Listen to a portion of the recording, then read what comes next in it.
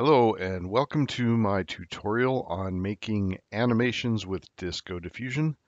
This will be part 2 of the series, and this tutorial will be focusing on reducing that flickering and morphing effect that you see in a lot of these videos. So there actually is a way to really completely remove that effect, but it does come with a cost. So what this video is going to help you do is to find the best kind of compromise for the scene you're making and how you can adjust the settings to kind of get rid of that effect or lessen it.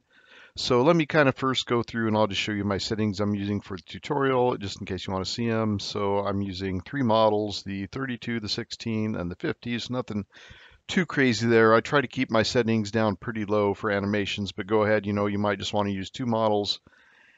And I have 200 steps. My width and height size is 640 by 512. My clip guidance scale is 50,000, and my cut and batch is at 1. I always do this when I'm making videos because this can add a lot of time to your animation.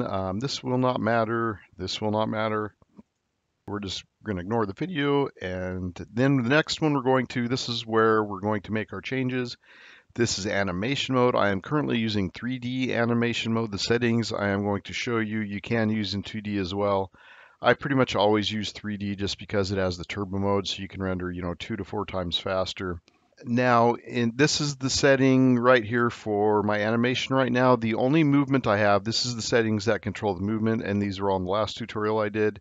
Okay, so I have my translation Z at 1. This is the only movement parameter I have entered, and this will move the scene forward at a speed of 1, which is fairly low. The variables there are just -10 to 10, so I'm just going along at a speed of 1.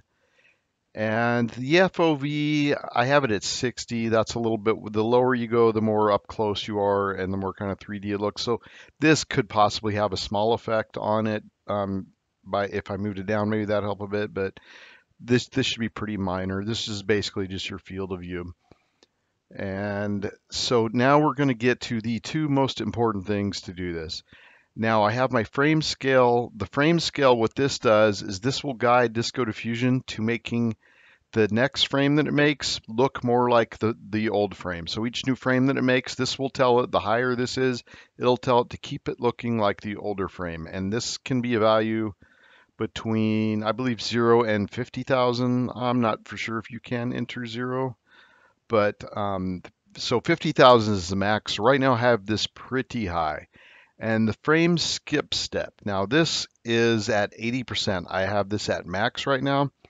This is pretty much identical to the skip step. So if you've watched my tutorial on using starting image, if you're familiar with using starting images, this basically acts right here. Like if your frame has 200 keyframes, and you're using a starting image, you want to skip about half of them, and then that'll retain part of your last image, and it'll also start creating a new image to modify it. So this is really pretty identical to that. It is a little different though because it's doing this to each and every single frame of a video. So when we're just doing one frame, we can kind of customize that. So right now though, I have this set extremely high. Both of these settings actually are really high. So I'm doing that to kind of show you what this is going to do is it's going to look really good maybe for a few seconds because it's going to keep each frame looking exactly like the old frame. So you will see no flickering or no morphing, but it is going to really start to look bad as it moves forward, even at my slow speed, because it's not changing the information enough to kind of keep up with what's in front of it. So as it gets to maybe that mountain was in the distance, it didn't have enough information about that, and it's retaining too much of the old keyframe, and it's skipping too much. So I'll kind of show you now where this is at. I've already been running it. And here's my video right now. So I'm just going to go ahead now and show you the video and show you how it started and show you how we got to this. Okay, so if you notice, the video starts off pretty good. Like we can see these kind of caves here and they stay there as the video goes. But the longer it goes on here, because we have those settings so high, see how it's losing detail, these lines, and it would just continue to get worse from here.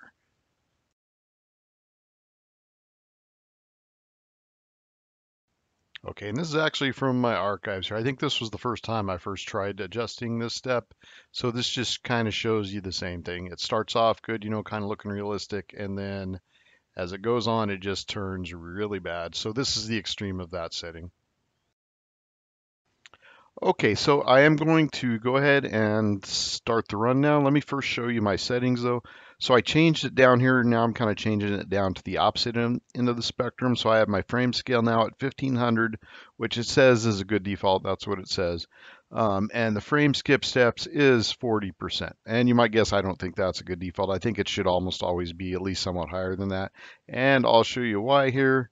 So we're going to go ahead now and do the run. I have also turned the turbo mode on to 3 skip steps. That can affect this a bit too, but let's go ahead and do the run now and see how different this looks with our parameters adjusted there. Okay, so our scene is starting now. It's going to go ahead now and render these 200 frames, and I will come back and show you the video when it is done. Okay, and this is the scene that we rendered. So if you notice, it keeps up on detail. It still looks good as you move through, but everything is kind of morphing and just constantly changing. Okay, so what I'm going to do now is try and find sort of a middle ground here where we still have some consistency with the video, but not so much that it's not rendering new items, when we zoom in there. So out of these two settings, the frame skip steps is definitely the more powerful of the two. You really notice when you crank this up or down, it will really make a huge change in your video. So I'm going to try it here first at 60, and I'm going to go up here to about 20,000, and then we'll do a render here and we'll see what this one looks like. Okay, so this one we do still have some flickering, but most of our main objects, if you notice, they're kind of staying, they're keeping their shapes, things like that. There's a little bit of morphing. So this is kind of a good middle ground area to work around, and we could still fine tune it from here as well. Okay, now I'm going to do one final run here. I'm going to try 70, which normally won't work. That'll be too much of a skip step. But I'm going to turn the speed down also to 0.8. So it's not just the forward speed, like anything coming into your scene, if you're turning right or left, anything like that can cause it to lose detail if you have that too high. Okay, I am starting to run now. Now I will keep my eye on it too, and if it looks like it was just at 70% was causing it to lose too much detail, I'll come in and stop it. For now, I'm going to let it run and see if we've got this fine-tuned a little bit more even. Okay, so here is my final run here at 70 skip steps and 40,000. And I do think these are really important settings when you're making video to be aware of. So that's why I kept this kind of separate from the rest of the series. And thank you for watching. There are more tutorials coming.